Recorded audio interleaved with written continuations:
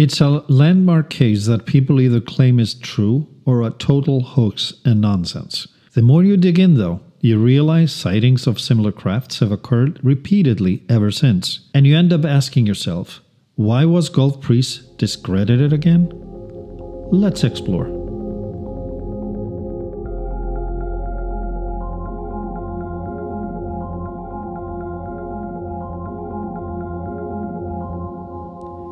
Hi everyone, and welcome to Project Bluebook, where we explore all things unidentified.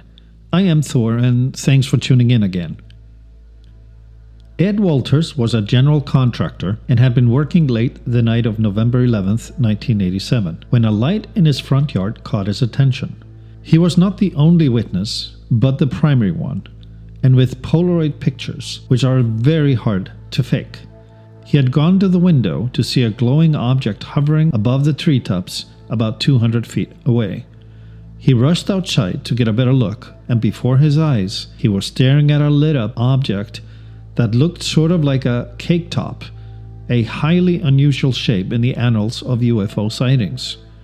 It had a row of dark squares with windows between them, and the craft seemed to be heading to the road in front of his house and lowering down. That's when he ran inside to grab a Polaroid camera and snapped 5 photos before he found it almost directly above his head. He was hit by a bluish beam and was lifted from the ground. He felt immobilized when he heard a telepathic voice speaking inside of his head. "Don't worry," it said, "we will not harm you." The next thing he remembers is waking up. The object was gone. A few days later, he walked into the editor's office of the Gulf Breeze Sentinel newspaper, armed with the Polaroid photos, and the rest is history. He and the Gulf Breeze sightings, along with his Polaroid photos, became an instant worldwide phenomenon. He started off disguising his identity. The paper initially printed, "Witnessed by Mr. X," but Ed had another encounter on the 20th with a humming sound in his ear and voice communicating to go outside.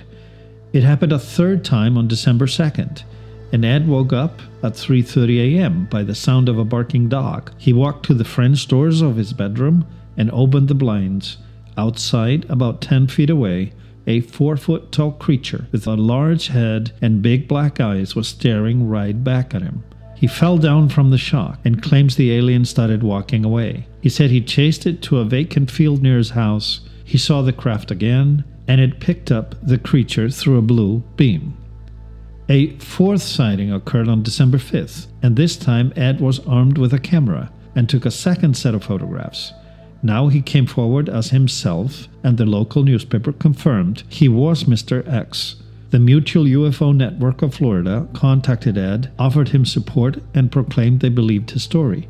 Walter Andrus, Florida State Director of MUFON, studied the case for the next 3 years and concluded Gulf Breeze was a real UFO encounter and one of the most incredible cases of modern history. In months to come, Ed and his wife witnessed several sightings, with blackouts lasting over an hour. On one occasion, a blue beam chased his wife as she tried to run away. He remembers multiple beings staring at him through a window and telepathically communicating, showing pictures of dogs and writings identifying each dog. He took 32 pictures overall, over 19 encounters, all at Gulf Breeze, and he shared a detail many have expressed since, including witnesses of the 1997 Phoenix lights, that a calming humming sound in one ear signifies a contact with a UFO. For what purpose is a topic for another episode. Dr. Bruce Maccabee was called to investigate, and he agreed the Polaroids were not faked. They looked real to him, an optical physicist of the US Navy. And while Polaroids are incredibly hard to fake, not everyone agreed, even within the UFO community. The Center for UFO Studies did not believe the story and claimed the photographs were doctored. Dr. Robert Nathan of NASA claimed there was evidence of double exposure, and the lights cast to the ground by the objects were abnormally big. Ed Walters' credibility was further damaged by discussions he was having and involved cash, with the National Enquirer to buy exclusive rights to his photos, and the William Morrow & Co., publisher of Whitley Strieber's bestsellers, communion, and transformation, prepared to pay Ed a $200,000 advance on a book deal that was released in 1990 under the title The Gulf Breeze Sightings, the Most Astounding Multiple Sightings of UFOs in History, published as non-fiction. It further didn't help that Ed had offered Dr. Bruce Maccabee $20,000 for a prologue, conflating his independent and expert analysis of his photographs. A miniseries option deal with ABC worth $400,000 was also discussed, but the series was never made. You can see how damaging this entrepreneurship was to the cause of truth and perception. I believe the two can be separated, because the difference between making income off of something that accidentally has fallen into the lap of a person with modest means, to claiming that a person made it all up intentionally to profit from it. Imagine following through with it, first making the realistic yet faked photos, using a model presumably, along with all kinds of clever marketing outreach, to make deals worth hundreds of thousands of dollars, and then finding yourself on the defense against the media, multiple individuals coming at you with their own agenda, and the press, finding yourself on the Oprah Winfrey Show, defending your hoax publicly. That is a far cry. Let's take a listen. Authors wrote this book. It's called The Gulf Breeze Sightings, and it's about, literally, the sightings on the Gulf Breeze. Exactly. 2.5 years ago, I saw what I saw. I know what I saw was a UFO. During the last 2.5 years, hundreds of my neighbors and... You say you know what you saw. I know what I saw because I have the photographs to prove what I saw was not a helicopter or an airplane. People came forward by the droves, dozens and scores of people saying, yes, that's exactly what we saw. We saw it as lately as April, just several months ago, April the 14th, 15th, 16th, many dozens of people in a foot of a bridge. Saw the same thing. Saw the craft go overhead. Airplanes descended after it, and it collapsed on itself and winked out. Now, I don't think we have the technology in our science to do that. To wink out. To just wink out. They have videotapes showing it winking out. I support completely the idea that the government is covering this up. Ed Walters passed 2 polygraph tests overseen by Harvey McLaughlin Jr. He also underwent a psych evaluation performed by a clinical psychologist, Dan Overlaid, and was found to be of normal intelligence, without paranoia, schizophrenia, propensity to making stuff up, or any other mental ailment that would trigger the creation of a fantastic parallel existence to get attention or for financial gain. He simply didn't fit that profile. He was normal, like you and me. Investigative journalist Jackie Brooks, associate editor of the News Journal, took a trip to Gulf Breeze to talk to Ed Walters' neighbors. Many came forward to corroborate his story and sightings, including a Monsanto employee, Arthur Hufford, highly trustworthy according to Brooks, as were Dr. Fenner McConnell, a local pathologist, and his wife, also eyewitnesses. To Jackie Brooks, the question wasn't, did they see something? The question was, what did they see? After successfully photographing the same type of craft in yet another occasion, using a MUFON-supplied camera with 4 locked compartments, creating a 4-shot effect near impossible to doctor, he was able to record an object in the sky with a video camera, also supplied by MUFON, showing an object winking out, if you will, while a person at the beach in the same frame goes nowhere.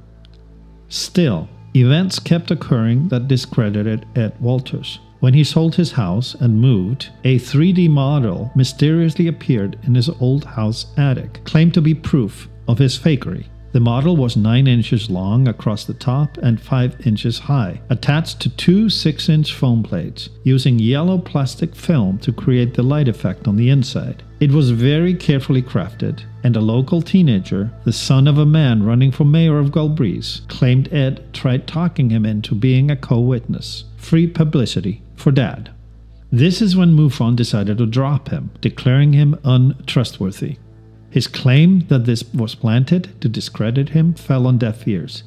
Let's listen to his defense, again on Oprah in the mid-90s. If you think that this model looks anything like,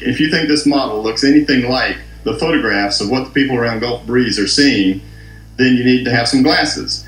The prank that was pulled by putting a model in a house that I used to live in a year and a half ago was an effort by whomever to discredit the sightings. And it shows me that there is a very definite cover-up going on trying to make this phenomena go away. And any big case that happens across the United States will be ridiculed. And I've heard these same stories, unsubstantiated stories about models and witnesses coming forward over and over, and there's no truth to them. Since that time, events continue to happen, and this is where our interest in revisiting Gulf Breeze comes in. In 1990, in Canaima, Venezuela, this photo was taken and observed by dozens of witnesses that agree the photo correctly describes what they saw.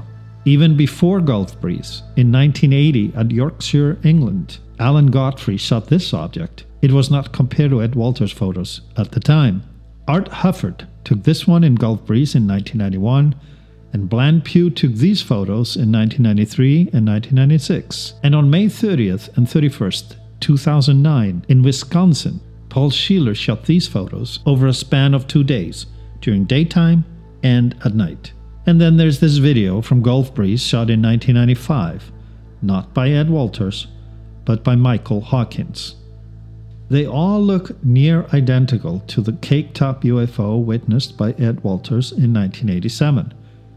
And despite MUFON's rejection of supporting Ed Walters' testimony, it is still listed within their lexicon of UFOs' shapes and sizes, right there, number I-5. Ed and Francis Walters together took over 32 photos on various cameras, some showing the Blu-ray, some partly obscured by trees, some shot on the lock and key camera provided by MUFON.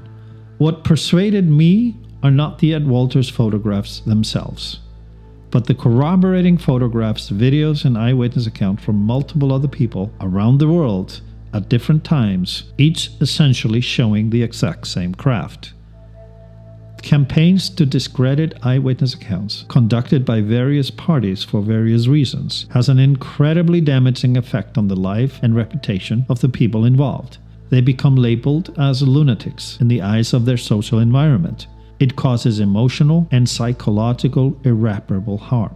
That's why discrediting campaigns by governments, media, or others are so effective. The media likes discreditation as much as they like the story itself, because both produce equal amounts of sensation, and sensation sells. As to who else was behind this discreditation, that's a topic for another episode.